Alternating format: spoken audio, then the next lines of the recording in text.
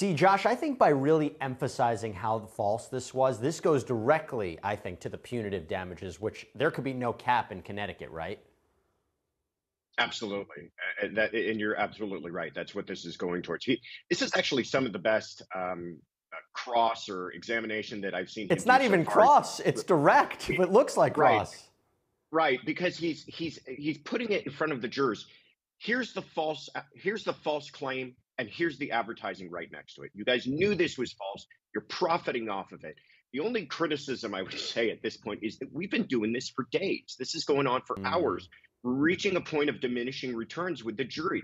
You need to make these points, make them strong, and then kind of get out, because you don't. Last thing you want to do is make very powerful points and then lose your jurors because you're taking too long with a witness. Yeah, you don't want jurors looking at that clock. You want them really focused on what's happening. And as I said, she's been on the stand since yesterday morning.